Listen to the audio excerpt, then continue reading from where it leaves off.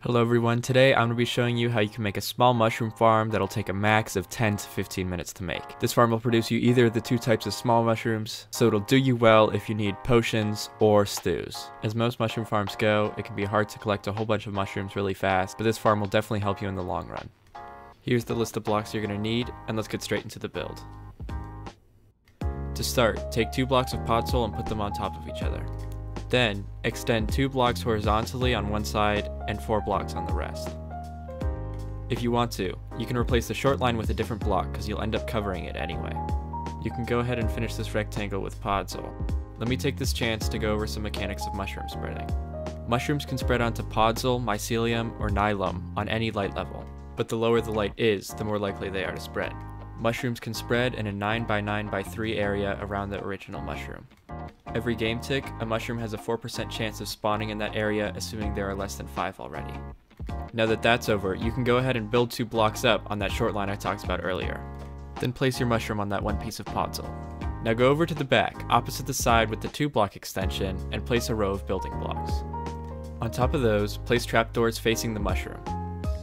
You can now start to enclose the entire farm. For now, make sure you leave the entire front side open and give yourself access to the trapdoors at the back. You'll need to use blocks that get rid of any light and don't interfere with the spawning area you already made.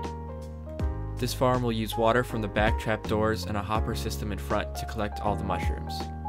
In order to get the most out of this farm, we'll use a smaller, less efficient mushroom farm to tell the water when to go.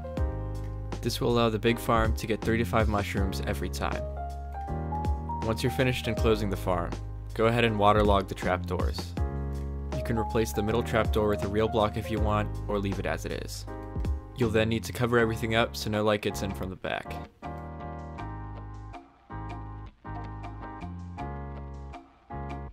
Go over to the front and start placing the hoppers I mentioned earlier. These hoppers should be right along the edge going into 1 block. Without blocking any of the hoppers, you should finish covering the front side of the build. At the end of the hopper line, place down a chest and your storage system is all done. This is what the farm should look like so far. Let's move on to the second part of this farm dealing with the clock. Here's the materials you'll need. Start by placing a line of redstone on the blocks right next to the trapdoors. Have a redstone torch power that line from the side of a block. From there, we'll make a pulse extender. This is very simple but hard to explain in words, so watch the screen and do what I do.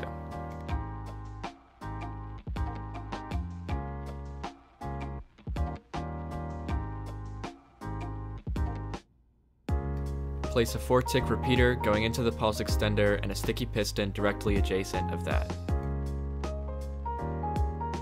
On top of the sticky piston, place a solid block and an observer facing away from it.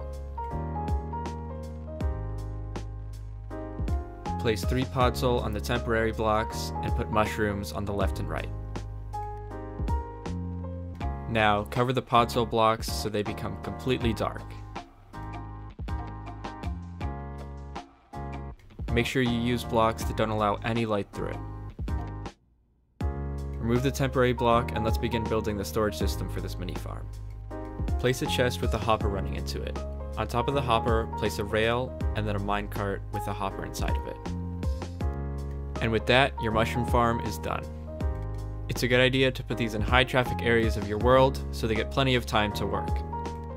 I hope this helps you out, and if you enjoyed this video, make sure you leave a like and consider subscribing. Leave a comment down below if you have any questions, and I'll see you next time.